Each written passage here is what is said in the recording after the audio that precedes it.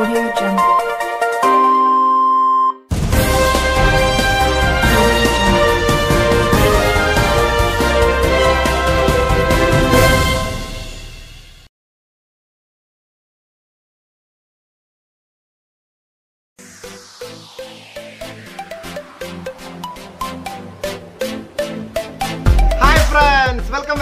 Welcome back to FTA Vlog. FTA Vlogന്റെ Cambridge എന്ന് പറയുന്ന എപ്പിസോഡിലേക്ക് എവർക്കും സ്വാഗതം. SSLC കഴിഞ്ഞുള്ള കുട്ടികൾക്ക് +1ലേക്കുള്ള പഠനങ്ങൾ എളുപ്പമാകുന്നതിന് വേണ്ടി എടുക്കുന്ന ക്ലാസ്സിനെയാണ് കേംബ്രിഡ്ജ് എന്ന് പറയുന്നത് ഉദ്ദേശിക്കുന്നത്.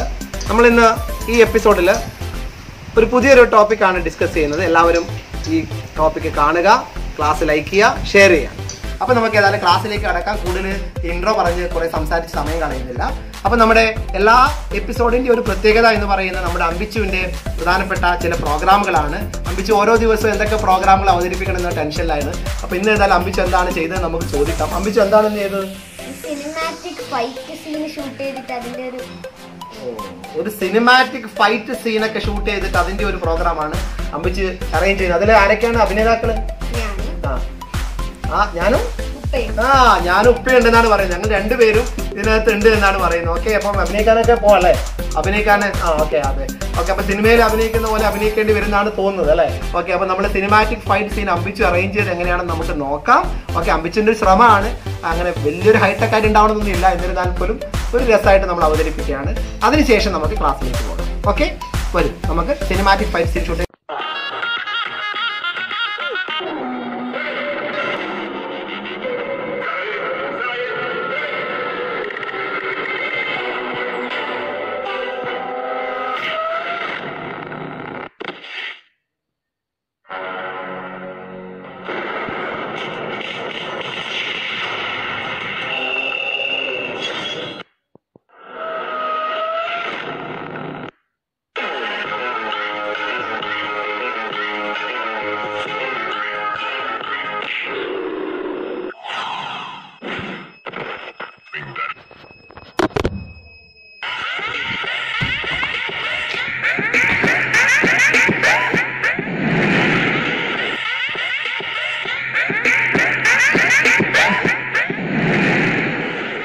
അമ്പിച്ചൊരു ബോൾ അടിപൊളിയാക്കി കേട്ടോ, അടിപൊളിയാക്കി അടിച്ച് സൂപ്പർ, ഭയങ്കര ഫൈറ്റിംഗ് ആയിരുന്നു.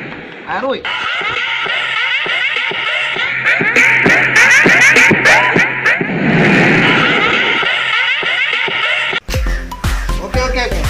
ഓക്കെ ഫ്രണ്ട്സ്, നമ്മുടെ സിനിമാറ്റിക് ഫൈറ്റ്സിന്റെ ഷൂട്ടിംഗ് എല്ലാം കഴിഞ്ഞു.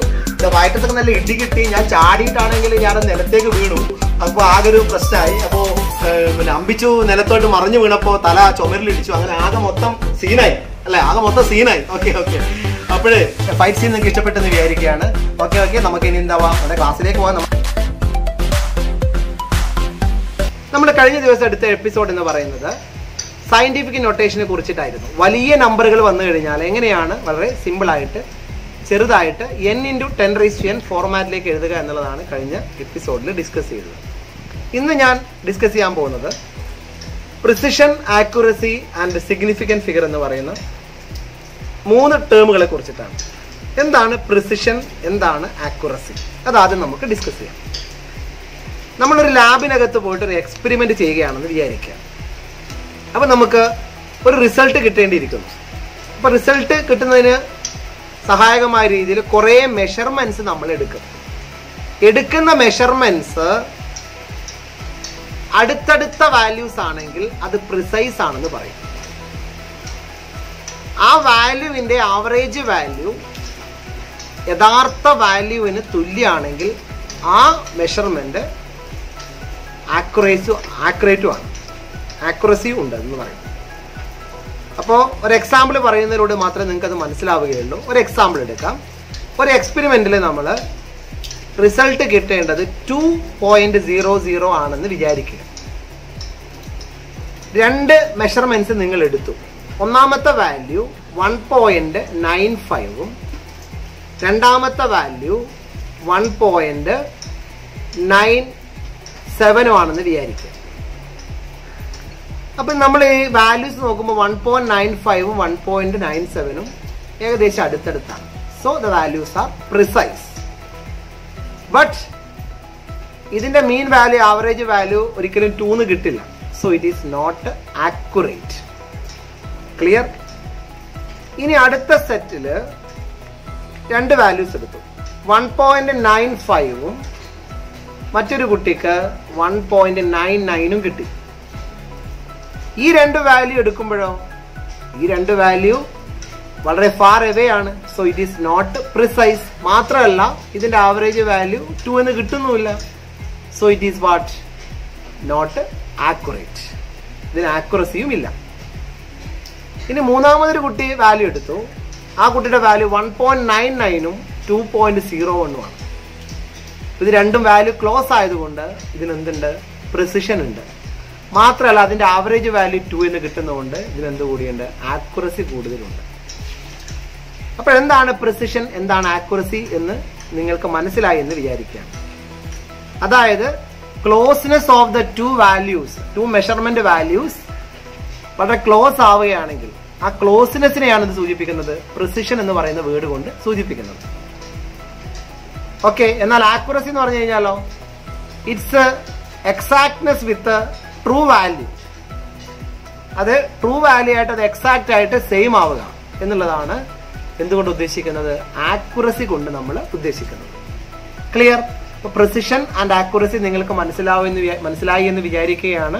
വളരെ സിമ്പിൾ ആണ്. പ്രിസൈസ് എന്ന് പറഞ്ഞു കഴിഞ്ഞാൽ നിങ്ങൾ എടുക്കുന്ന വാല്യൂ വളരെ അടുത്തടുത്ത് വരിക എന്നുള്ളതാണ്. ആക്യുറസി എന്ന് പറഞ്ഞു കഴിഞ്ഞാൽ നിങ്ങൾ മെഷർ ചെയ്ത വാല്യൂ യഥാർത്ഥ വാല്യൂമായിട്ട് തുല്യമാവുക എന്നുള്ളതാണ്. അതിന്റെ ആവറേജ് വാല്യൂ യഥാർത്ഥ വാല്യൂ ആയിട്ട് തുല്യമാവണം. അതാണ് ആക്യുറസി കൊണ്ട് ഉദ്ദേശിക്കുന്നത്. ഓക്കെ. ഇനി അടുത്ത വരുന്നതാണ് സിഗ്നിഫിക്കൻറ്റ് ഫിഗർ. അപ്പോൾ സിഗ്നിഫിക്കൻറ്റ് ഫിഗർ എന്ന് പറഞ്ഞു കഴിഞ്ഞാൽ എക്സ്പെരിമെന്റൽ ആൻഡ് കാൽക്കുലേറ്റഡ് വാല്യൂസിന് ഒരു അൺസർട്ടൈനിറ്റി വരുമ്പോൾ നമ്മളത് ഫിക്സ് ചെയ്യാൻ വേണ്ടി ഉപയോഗിക്കുന്ന ഒരു ടെക്നിക്കാണ് സിഗ്നിഫിക്കൻറ്റ് ഫിഗർ. അത് കൂടുതൽ മനസ്സിലാവണമെങ്കിൽ നമുക്ക് കുറച്ച് കാര്യങ്ങൾ പ്രോബ്ലംസിലേക്ക് പോകാം. ഇങ്ങോട്ട് ശ്രദ്ധിക്കുക. ഒരു സിഗ്നിഫിക്കൻറ്റ് ഫിഗർ എഴുതുമ്പോൾ ശ്രദ്ധിക്കേണ്ട കാര്യങ്ങളാണ് ഞാൻ പറയാൻ പോകുന്നത്. അതൊന്ന് ആദ്യം ശരിക്കും മനസ്സിരുത്തി കേൾക്കുക. നോക്കൂ. ഇത് ചെയ്യുമ്പോൾ ആദ്യം ശ്രദ്ധിക്കേണ്ടത് 0 ഇല്ലാത്ത ഡിജിറ്റുകളുള്ള കുറേ കേസുകളാണ് ഞാൻ ആദ്യം പറയുന്നത്. 568 568. അപ്പോൾ എല്ലാം സിഗ്നിഫിക്കൻ്റ് ആണ്. 3 ആണ് സിഗ്നിഫിക്കൻറ്റ് ഫിഗർ. 2 1 2 significant figure. ഇനി പറയുന്നത് 0 വന്നാലോ 0 ശേഷം വരികയാണെങ്കിൽ 600 ഇത് ഇൻസിഗ്നിഫിക്കൻ്റ് ആണ്. അത് കൗണ്ട് ചെയ്യാൻ പാടില്ല.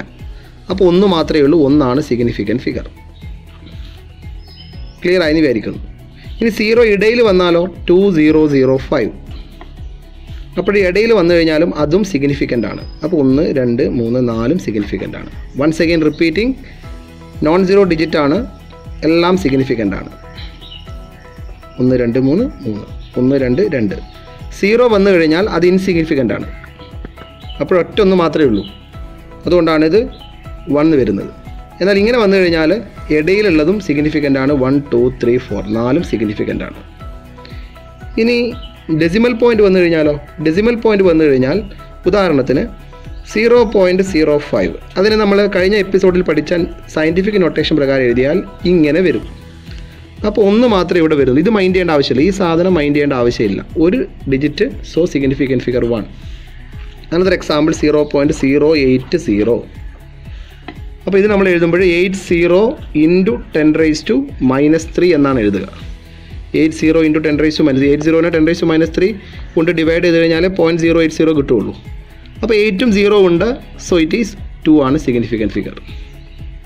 ഇങ്ങനെ എഴുതി കഴിഞ്ഞാൽ ഈ 0 കൗണ്ട് ചെയ്യണം കേട്ടോ. ഇങ്ങനെ എഴുതുമ്പോഴേ 0 കൗണ്ട് ചെയ്യാതിരിക്കാൻ പാടുള്ളൂ. ഇങ്ങനെ 10ന്റെ പവറിൽ എഴുതുകയാണെങ്കിൽ ഈ 0 കൂടി കൗണ്ട് ചെയ്തിട്ട് വേണം നമുക്ക് സിഗ്നിഫിക്കൻറ്റ് ഫിഗർ. ഈ 10ന്റെ പവർ കൂടി ഉണ്ടെങ്കിൽ ഈ 0 സിഗ്നിഫിക്കൻ്റ് ആണ്. സോ 2. അത് ക്ലിയർ ആയി വിചാരിക്കുന്നു. ഓക്കെ.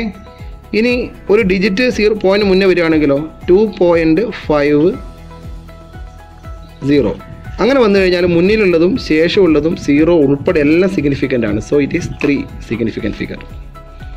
4.5800 ഈ മുന്നിലുള്ളതും സിഗ്നിഫിക്കൻ്റ് ആണ്. പിറകിലുള്ള എല്ലാവരും സിഗ്നിഫിക്കൻ്റ് ആണ്. 1 2 3 4 5 ആണ് സിഗ്നിഫിക്കൻറ്റ് ഫിഗർ. ഓക്കെ. ഇനി 100 പോയിന്റ് എന്ന് വന്നു കഴിഞ്ഞാലോ അപ്പോൾ ഈ പോയിന്റ് ഇവിടെ വന്നു കഴിഞ്ഞാൽ ഈ രണ്ടും സിഗ്നിഫിക്കൻ്റ് ആണ്. അത് ഓർക്കേണ്ടത്. അപ്പോൾ 3 സിഗ്നിഫിക്കൻറ്റ് ഫിഗർ. അതായത് മുമ്പേ പഠിപ്പിച്ച ഇങ്ങനെ വന്നു കഴിഞ്ഞാൽ ഇത് കൗണ്ട് ചെയ്യാൻ പാടില്ല. അതിവിടെ ഡെസിമൽ പോയിന്റ് ഇല്ലല്ലോ, ഡെസിമൽ പോയിന്റ് ഇല്ലല്ലോ, അതുകൊണ്ട് അത് പങ്കെടുക്കാൻ, അത് കൂട്ടാൻ പാടില്ല, അത് കൺസിഡർ ചെയ്യാൻ പാടില്ല. അതുകൊണ്ട് 1 എഴുതിയത്. എന്നാൽ ഇവിടെയോ ഡെസിമൽ പോയിന്റ് ഉണ്ട്, അപ്പോഴും അതിന് മുന്നിൽ 3 സിഗ്നിഫിക്കൻ്റ് ആണ്. 1, 2, 3. ഇനി 100.0 എന്ന് എഴുതിയാലോ, അപ്പോഴും മുന്നിലുള്ളത് സിഗ്നിഫിക്കൻ്റ് ആണ്, പുറകിലുള്ളത് സിഗ്നിഫിക്കൻ്റ് ആണ്. 1, 2, 3, 4. ഓക്കെ. ഇനി 2.8590 ഇൻറ്റു 10⁻⁻5 എന്ന് ചോദിച്ചാണെങ്കിലോ, മുന്നിലുണ്ട്, ശേഷമുണ്ട്, എല്ലാം സിഗ്നിഫിക്കൻ്റ് ആണ്. 1, 2, 3, 4, 5 സിഗ്നിഫിക്കൻ്റ് ഫിഗർ. അപ്പോഴേ സിഗ്നിഫിക്കൻ്റ് ഫിഗർ കണ്ടുപിടിക്കാൻ വേണ്ടിയിട്ട് ഇത്ര മാത്രമേ ഉള്ളൂ. വളരെ സിമ്പിളാണ്. ഞാൻ ഈ പറഞ്ഞ കാര്യങ്ങൾ 1-2 പ്രാവശ്യം വീഡിയോ ഒന്ന് കണ്ടുകൊണ്ടേയിരിക്കും. ഈ പറഞ്ഞൊരു ഭാഗം 1-2 പ്രാവശ്യം കണ്ടൊന്ന് ചെയ്ത് നോക്കുക.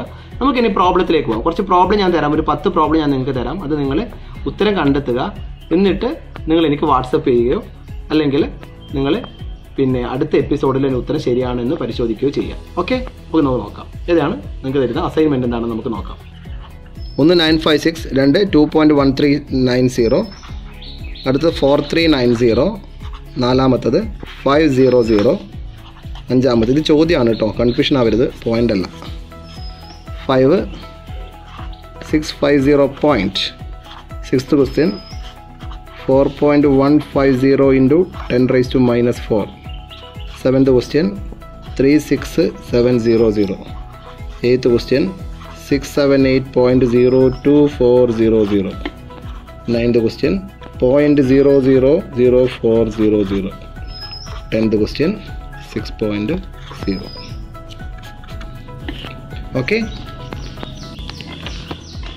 അപ്പോൾ ഇന്നത്തെ എപ്പിസോഡിൽ 3 കാര്യങ്ങളാണ് പഠിപ്പിച്ചത്. 1 പ്രിസിഷൻ, 2 ആക്യുറസി, 3 സിഗ്നിഫിക്കൻറ്റ് ഫിഗർ.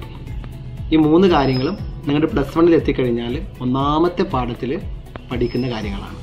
അപ്പോൾ നിങ്ങൾ ഇപ്പോഴേ ഇത് പഠിച്ചു വെച്ച് കഴിഞ്ഞാൽ അവിടെ നിങ്ങൾക്ക് ക്ലാസ്സിലിരിക്കുമ്പോൾ ഒരു കോൺഫിഡൻസ് ഉണ്ടാവും, ടീച്ചേഴ്സ് പറയുന്ന അതിനോട് പ്രതികരിക്കാൻ പറ്റും, പെട്ടെന്ന് ആൻസർ കണ്ടെത്താൻ പറ്റും. ഓക്കെ. അപ്പോൾ ഇങ്ങനെ ഘട്ടം ഘട്ടമായിട്ട് നമുക്ക് +1 ഓരോ ചാപ്റ്ററിനകത്തുള്ള കൊച്ചു കൊച്ചു കാര്യങ്ങൾ പഠിച്ചു വെച്ച് കഴിഞ്ഞാൽ നിങ്ങൾക്കൊരു ബേസ് കിട്ടും. ആ ബേസ് കിട്ടിക്കഴിഞ്ഞാൽ അവിടെ നമുക്ക് കുറേ ഡീറ്റെയിൽഡ് ആയിട്ട് ഒരുപാട് കാര്യങ്ങൾ പഠിക്കാനുണ്ട്. 10th പഠിക്കുന്ന പോലെയല്ല +1 എന്ന് പറയുന്നത്. ഒരുപാട് കാര്യങ്ങൾ ഗാഢമായി പഠിക്കാനുണ്ട്. കുറച്ചും കൂടി ഉള്ളിലോട്ട് ഇറങ്ങിക്കൊണ്ടുള്ള പഠനമാണ് +1 എന്ന് പറയുന്നത്. അപ്പോൾ ബേസ് ഒന്നുകൂടി നിങ്ങൾ ഓർമ്മപ്പെടുത്തുക, കുറച്ച് കാര്യങ്ങൾ നിങ്ങളെ അധികമായി പഠിപ്പിച്ച് തരിക എന്നുള്ളതാണ് ഈ എപ്പിസോഡ് കൊണ്ട് ഉദ്ദേശിക്കുന്നത്. ഞാൻ സമയം കിട്ടുമ്പോൾ 1-2 ദിവസങ്ങൾക്കുള്ളിലായിട്ട് ഇങ്ങനെ ഇടയ്ക്കിടയ്ക്ക് ഓരോ എപ്പിസോഡ് ഇടും. നിങ്ങളെല്ലാവരും കാണുക. നിങ്ങൾക്ക് ഇഷ്ടമാണെങ്കിൽ നിങ്ങളിത് സബ്സ്ക്രൈബ് ചെയ്യണം. മാത്രമല്ല SSLC പഠിക്കുന്ന നിങ്ങളുടെ മറ്റ് സുഹൃത്തുക്കളുണ്ടാവും, ഇതൊന്നും കാണാത്ത മറ്റ് സ്കൂളുകളിലെ കുട്ടികളുണ്ടാവും, CBSE കുട്ടികളുണ്ടാവും, നിങ്ങളുടെ സുഹൃത്തുക്കളുണ്ടാവും. അവർക്കെല്ലാം നിങ്ങളിത് ഷെയർ ചെയ്ത് കൊടുക്കുക. എന്നിട്ട് അവരോട് സബ്സ്ക്രൈബ് ചെയ്യാൻ പറയുക. ഇടയ്ക്കിടയ്ക്ക് ഇടുന്ന ക്ലാസ്സുകൾ കാണുക. മാത്രമല്ല നിങ്ങൾ +1 എത്തിക്കഴിഞ്ഞാൽ തുടർച്ചയെന്നോണം എൻ്റെ +1 വിവിധ ക്ലാസ്സുകൾ നിങ്ങൾക്ക് കാണാൻ പറ്റും. ഇനി നിങ്ങൾക്ക് കൂടുതലായിട്ട് ക്ലാസ്സുകൾ കാണണമെന്ന് ആഗ്രഹമുണ്ടെങ്കിൽ, എൻ്റെ പഴയ ക്ലാസ്സുകളൊക്കെ കാണണമെന്ന് ആഗ്രഹമുണ്ടെങ്കിൽ ഞാനിവിടെ തന്നിരിക്കുന്ന കോമൺ ആയിട്ടുള്ളൊരു വ്ളോഗ്, FTA വ്ളോഗ് എന്ന് പറയുന്ന ലിങ്കിൽ തൊട്ട് കഴിഞ്ഞാൽ ഞാൻ ഇട്ടിരിക്കുന്ന 10-45ഓളം വീഡിയോ ക്ലാസ്സുകൾ നിങ്ങൾക്ക് കാണാം. ഓക്കെ. അപ്പോൾ ബൈ, സീ യു, കാണാം.